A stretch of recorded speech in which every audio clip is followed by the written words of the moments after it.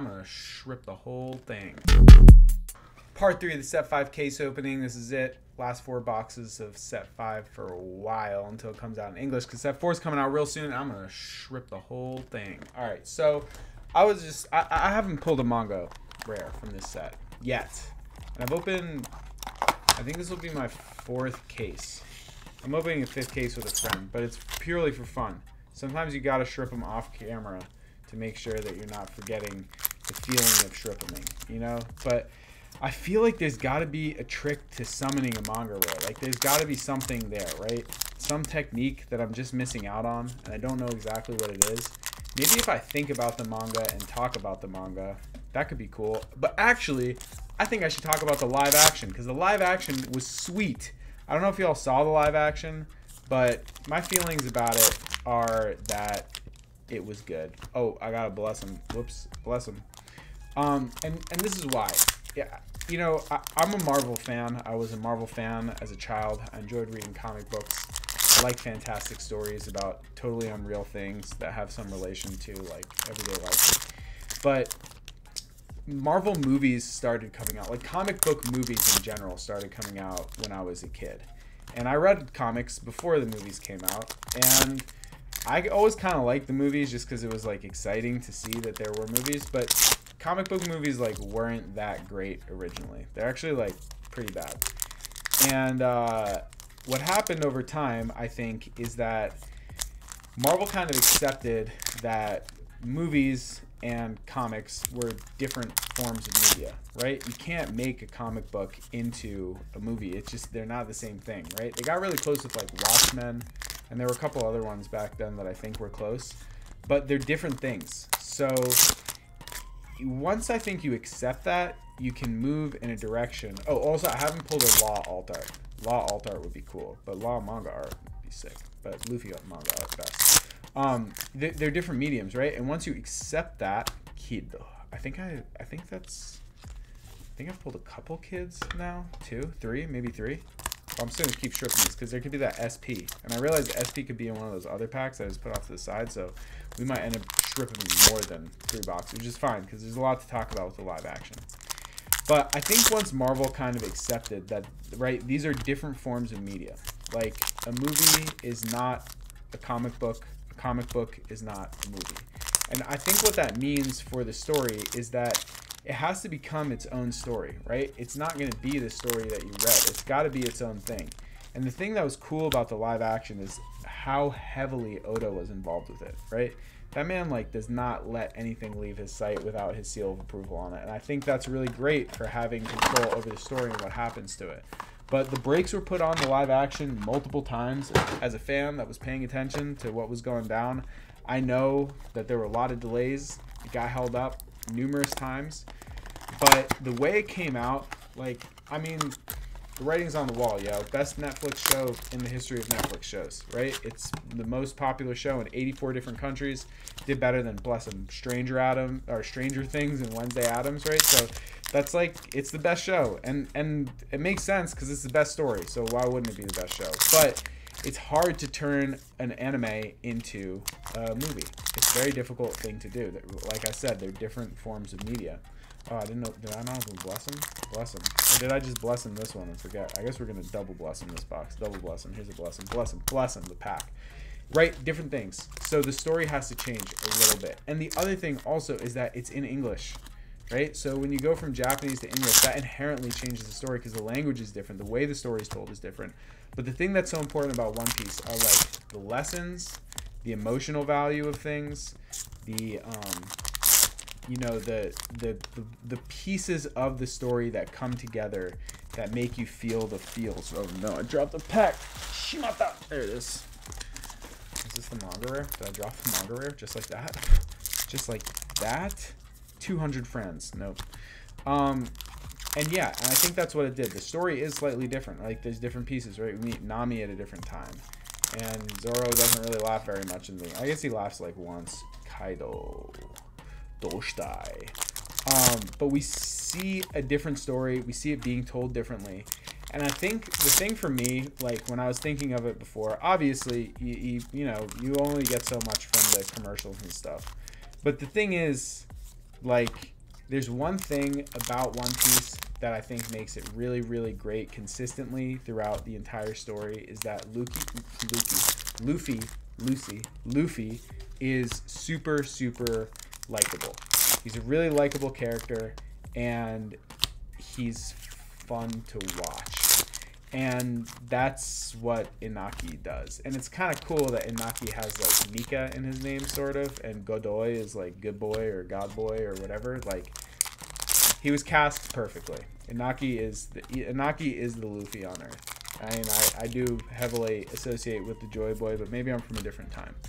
Inaki is totally Luffy vibes, and I think he does such a good job. And the character I was actually worried most about was Sanji, and I think there are people that did share that fear, because in all the interviews and stuff with Sanji, it seemed like he didn't quite know the story as well as the rest of the cast, which, you know, as fans, obviously, if somebody is playing the role, like, you really want them to know that character really well so they can bring that character to life. And I think Sanji smashed it. I think he was awesome. He really, like, each character is that character, but they're the living version, right? They're not the two-dimensional version anymore. We're out of 2D. We're into 3D. And the pieces of the story, like, there are pieces of the story that we knew were going down, but we never got to see them. Like the Kobe Helmeppo arc with Garp. Like, we didn't know the details of that. I didn't know that Helmeppo doesn't know how to tie a rope. Bless him. I assumed he doesn't know how to tie a rope. But to see the relationship between Helmeppo, Kobe, and Garp was really, really cool, because we knew that was going down. And this actually leads me to another kind of theory I have about One Piece, is that, sure, yeah, the story's going to end in like 5 years or whatever, right? The manga is going to end in 5 years. The anime is going to end in 8. I think that's what they said. But even if that is the case, there's a never-ending series of stories. There's all the stories that happen on the side. There's all the information of the arcs that we just see like one panel of like, you know, where is Hachi right now? Well, Hachi wasn't in the show. I wonder if they're going to replace him or do something with him. But there's all these pieces of the story that, like, we don't really have the full story on it. We just kind of know they were going down because of like bits of information hinting at it. Or like the thing with Zoro and the Baroque works. I thought that was so cool to introduce. Like, Baroque works are obviously going to be the main theme of the next arc, right? We're gonna see Nico Robin. We're gonna go to Alabasta, all that stuff. I think Chopper probably early on, and then, you know, get over there. But to see Baroque works just like suggested in, because Zoro refers to that in the manga and in the anime. He says at some point, "Oh yeah, these guys tried to recruit me." But like, to see that scene happen, and as like Zoro's intro scene, I thought that was so cool. It's so cool to see these pieces of the story that are kind of like, we know they're there, but we don't know exactly what happened. And there's so much story to tell. Like, Oda has this story built so far outside of what it is. And this is really a different universe version of it, right? It's like the MCU versus Marvel 6, whatever that Earth is called.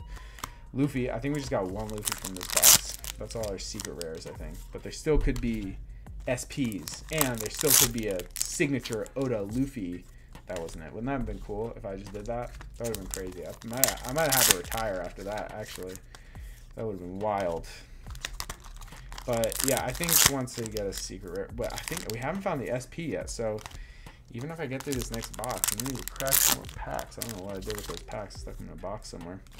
But yeah, you know what I mean? So it is its own thing. I think it did a good job of being its own thing, and I think that's kind of what sets it aside. Each character was like, really, I think, respected the honor of the character that they were playing, and like really got to get down to the nitty-gritty of who each person was.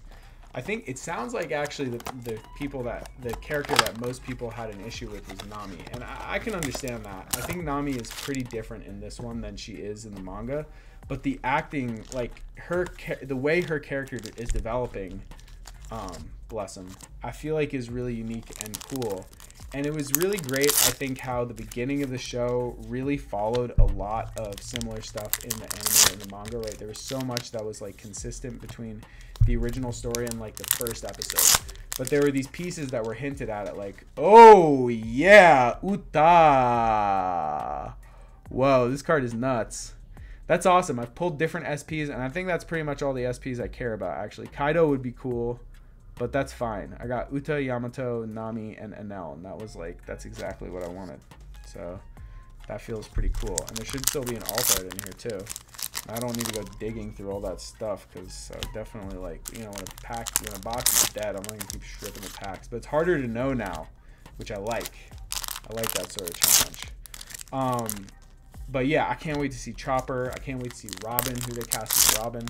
I don't know what the timeline is for the other seasons, but at the rate that they move through, you know, they got through like, what, like 60 episodes or something like that in one season. And so if it's eight episodes per season, and if they're putting out a season a year, like, I think we'll catch up pretty quick because each episode was covering so much of the story, and it's really impressive because there's so much story to fill in, right? And I still felt like it was a very full telling of the story, and it still makes reading the manga and watching the anime exciting. Even if you watch this first, there's more people in the world that will watch the live action than will read the One Piece manga or anime. Moncherie. I got triple Moncherie in this case. That's kind of wild. But it just makes more accessibility, right? Now more people can enjoy the story of One Piece. It may motivate more people to start watching the anime or reading the manga. And I think the more people that learn this story, like, the more good people there will be on planet Earth, because One Piece does something to you as a person. Like, when you read this story, it changes you. It reminds you the importance of the adventure and not focusing so much on the goal. Like, knowing the goal is there, right? The goal is there, and you'll get there. Or you'll get to a goal that will be relative to the goal that you wanted to get to. And if you don't get there, whatever. But, like, if you're not enjoying the ride of getting there, what's the point? What does the goal even mean? And I think having that understanding and core at the center of what you do and who you are is important as a human being.